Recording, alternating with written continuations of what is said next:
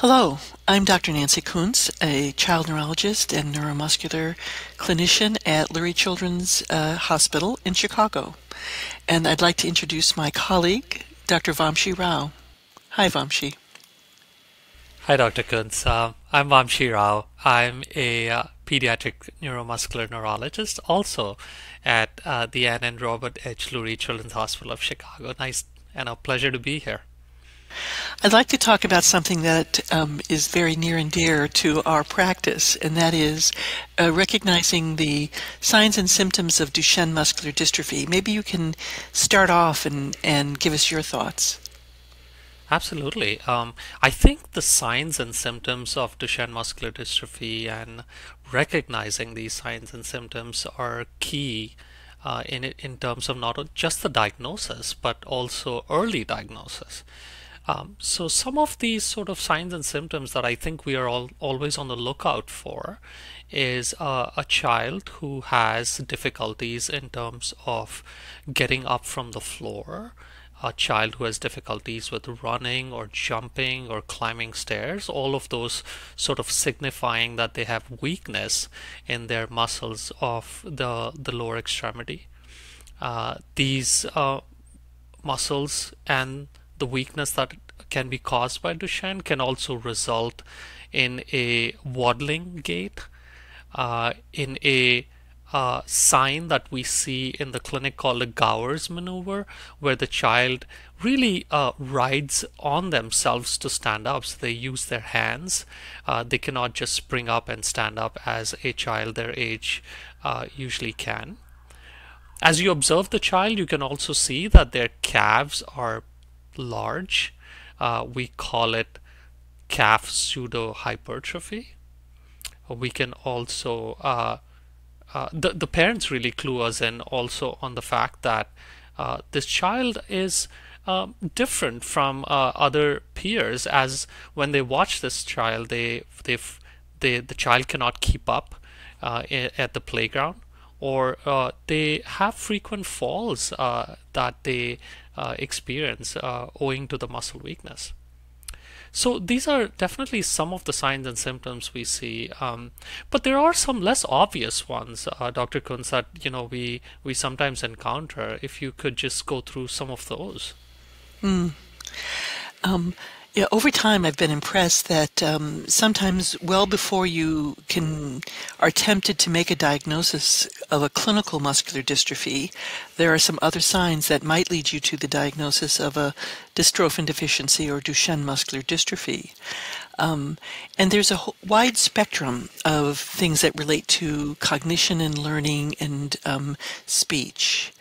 I'm very convinced that at least 10 to 12% of all children have something a bit unique about their learning or their cognition or their executive function, their socialization. But the fraction of children with dystrophin deficiency who have problems in that area is higher. I don't think that we have an exacting number, but it's clearly much higher. And a lot of times it is a minor part of the child's presentation after they've been diagnosed. Then when you follow them in a multidisciplinary clinic, you see them and provide guidance to the family about how to work with them and work in the schools to keep the children doing well socially and academically.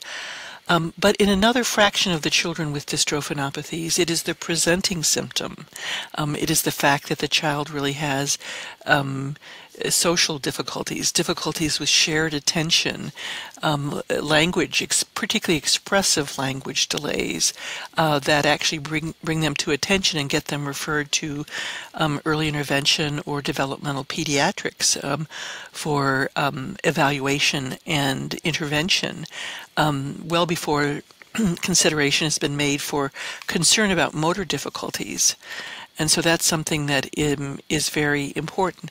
Now, it doesn't mean that the child should only get attention for their muscle problem, but if there is a dystrophinopathy underlying all of their developmental problems, while you're simultaneously providing the supports with respect to learning and socialization and language and communication, we don't want to lose time and fail to recognize the problem going on in the muscles, because there's a lot of potential to actually lose muscle tissue to irreversible injury that can't be brought back with intervention if you wait too long.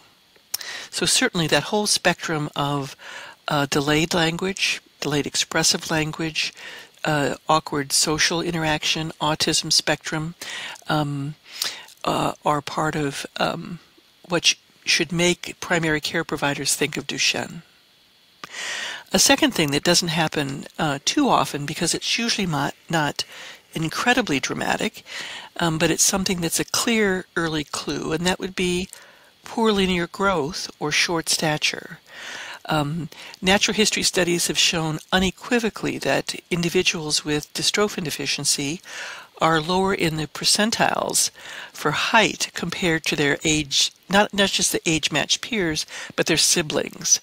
So that's one way of trying to get some perspective on this, because of course there's a broad spectrum of normal heights in children. And it's not a matter of losing percentiles or crossing percentiles. It's a matter of just attaining lower percentiles in terms of height compared to siblings and compared to expected. This links into one of the other things that can be a clue that should be followed up, and that is elevated liver transaminase levels. So moderate levels, but within 2 to 5 times normal range of liver transaminases is something that, if it persists, is worth evaluating. Now, sometimes when it persists beyond the first encounter, children will get referred to a gastroenterologist for a comprehensive evaluation. And I have seen children undergo many hepatitis titers, a lot of metabolic testing, and on occasion even a liver biopsy, which then would turn out to be completely rock-solid normal, when in fact the problem is not really the liver but the muscle, because some of the same transaminases can come from muscle. And the way to differentiate that is that the GGT tends not to be elevated in these circumstances, and the other thing is that the CPK is drastically elevated, which would be normal in typical liver problems. So elevated liver enzymes picked up for any random encounter during an emergency room visit or a diagnostic evaluation of a different kind of medical problem can certainly lead to an early diagnosis of dystrophinopathy. So I think, Dr. Kunza, just to round it up in terms of what to look for, I think there is definitely warning signs or red flags with DMD that we should be aware of. And I think picking these signs early on would lead to an earlier diagnosis. And some of those signs, as we sort of went through, are any sort of variation in terms of motor development that you see, especially early on. Not to wait till kids attaining the age of 5 or 6, but if you have a delay in walking, we should do a CK early on to pick that up. Even children who have delays in attaining motor milestones earlier than 1 year, I think we should be thinking about it, especially if it is combined with the other signs and symptoms that we just alluded to.